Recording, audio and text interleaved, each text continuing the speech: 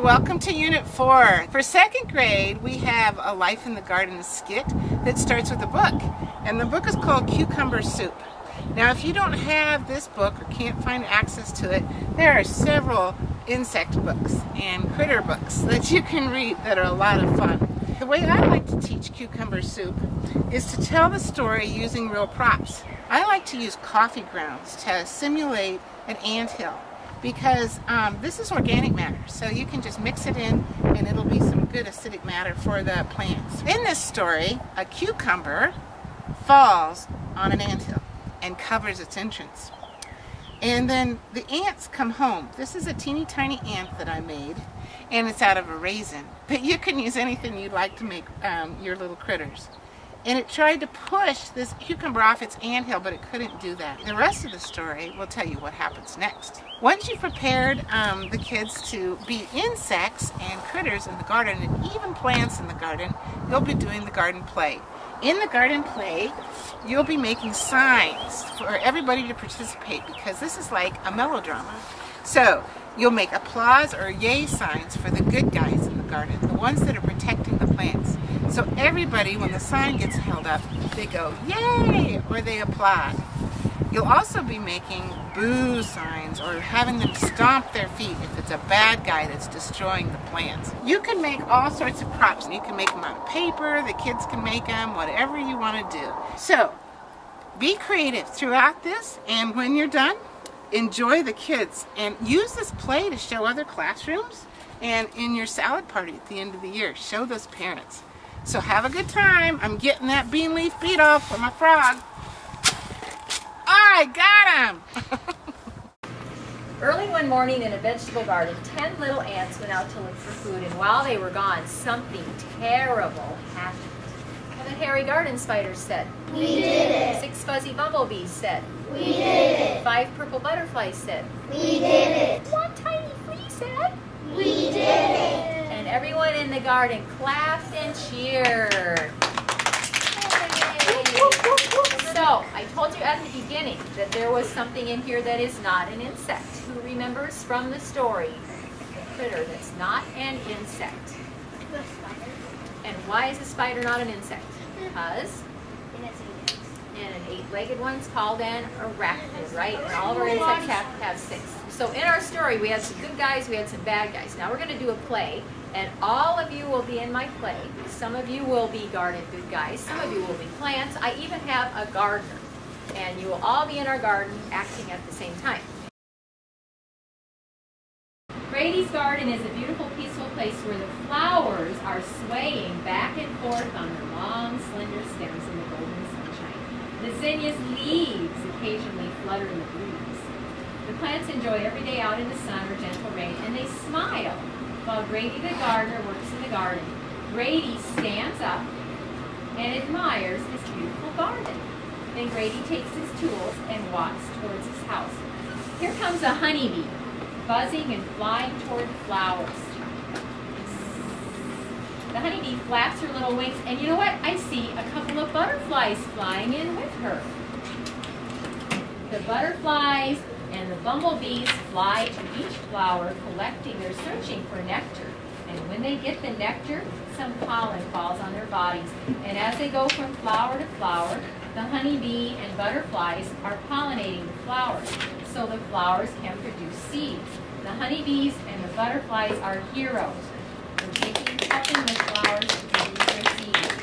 Frutilda, our pumpkin, is starting to look sick because the squash bug is sucking the juice from her leaves. Out hops a frog, right next to the squash bug. The frog sticks out his tongue, grabs the squash bug, and eats it, and hops away. Frog is a hero for helping our pumpkin. Yay! During the dark and dreary night, our cutworm crawls on his belly to the top of the soil, and he takes his scissors over and gently snips 2 of our flowers off right at the bottom of their stem, and the flowers fall to the ground. Cutworm looks at the audience and shows us his evil face. So he is up. And then he goes off into the night looking for more things to snip off. just as the flowers and the pumpkin think they've got it made for the night, here come the bunnies out for their nighttime garden party. Hopping around, wiggling their nose. Get ready with that one. They may be cute. Raccoon and deer also come. They think gardens are like potluck picnics with an assortment of tasty foods. They're fun to watch, but they are villains in the garden. Boo! Just as you think they're going to eat everything off in the garden, Grady peeks out the window and sees them. He runs out with his trowel and chases them away. Run, bunnies, run! He's got a trowel. So Grady, once again, is a hero for saving the garden. Yay! And then, Grady, one last thing. Would you pick up the 2 flowers that got cut off and take them into the house and put them in a vase with water so they can enjoy yet another day? That was fun. The flowers and Grady are content, and the pumpkin, knowing that tomorrow will be another day of peace and harmony in the garden. Yay!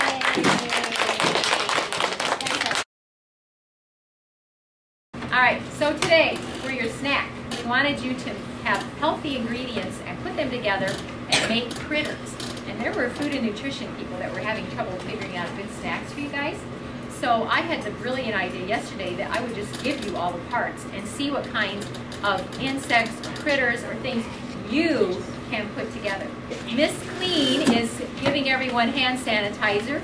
You have a plate of different snack ingredients in front of you. To use for glue, we have given you 3 different things, and we are very interested in knowing what your favorite things are. But for glue today, we have some Cheese Whiz, the yellow stuff, and you have some peanut butter, and you have some cream cheese. Can you point to what you made out of this? Is an ant carrying some food for it?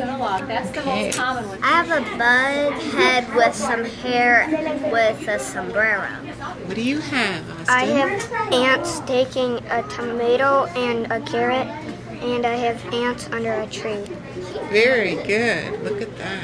I have a butterfly, and I have little, I think these are people under an umbrella at the beach. I have a bug carrying off a piece of food from the garden and ants on a log. This is a ladybug, and this is a worm and a rock with ants on it. I made ants and beetles on a log, and then I made a bee, and here's the stinger. And then I made a cutter worm cutting down this little, I'll call it a tree. What we're going to do is look at the picture, see the pumpkins, and I'm seeing that there's garden critters all around in the picture. So what we want to do is see if we can identify where they are at, and I will let people come up and point to them. But we need to figure out what matches up and if they're a good insect or a bad insect. So we have a tomato hornworm, and they love, what plant do you suppose they love? Tomatoes. And they also have like little thorns. That's why they call them a tomato hornworm. So you're looking for a worm, and you know I figured out there's like 3 worms in this picture. So where is my tomato hornworm? Shane? T? He says G. I agree. So what a tomato hornworm does is it goes into our garden, and they're big, and they're striped, white striped with black, gigantic, and they eat tomatoes. And they eat the leaves. So are they good guys, bad guys? Thumbs up? So bad guys. So we're going to do a little activity called Garden Patrol, and we are going to have you in 4 teams, and Mrs. Meyer already told me how she was going to split it. Each team is going to become one garden pest. Oh, I can't show. I want to show the answers, because each team, when you get your word, you'll want to reveal it, because I'm going to have you be doing charades to show the class, and it's going to be a critter, so it'll be an animal or an insect. And they are pests. That means they go into the garden and they do something. And when you get your name of your critter, we'll walk around and make sure you know what kind of damage your thing does. And what you're going to do is come up here and act out your animal or insect. See if the class can figure out what you are. And then the whole class is going to pretend like your garden scene investigators. You're going to first figure out what the critter is that's invaded your garden. And then we'll figure out what can you do to get rid of it, because you don't want it in your garden. You got it all organized. Okay, so we are ready. All right, investigators, what are you seeing going on in here? You guys freeze. Freeze the scene. Cut. What are we seeing going on, Connor? Birds messing around, eating the seeds of the plant. All right. Are they right? Okay, you're frozen. You're frozen. Okay, they are birds. He's right. In fact, they were different kinds of birds. Frozen. Investigators, what are things that we could do to keep those birds out of our garden? Yes, Miss GSI. Put a windmill in your garden. It won't hurt the birds. It will just add a little more wind to it, so they won't go near your garden. Because I think like there's something big and something's gonna attack them because they think it's breezy. Some people use those little pinwheels too. Ryan? Oh, you could go scarecrow. Scarecrow. That would be fun to make too. So we're going to scare the birds away. Frogs are not a pest in our garden. Remember that. We're thinking about garden pests. A garden pest. Bees? They're cutting off. Bunnies. What do you think, Riley? Bunnies. All right, freeze. GSI agents. What do we do to get rid of bunnies in our garden? What do we do? You could show them away. Sure. Just like Grady did, right?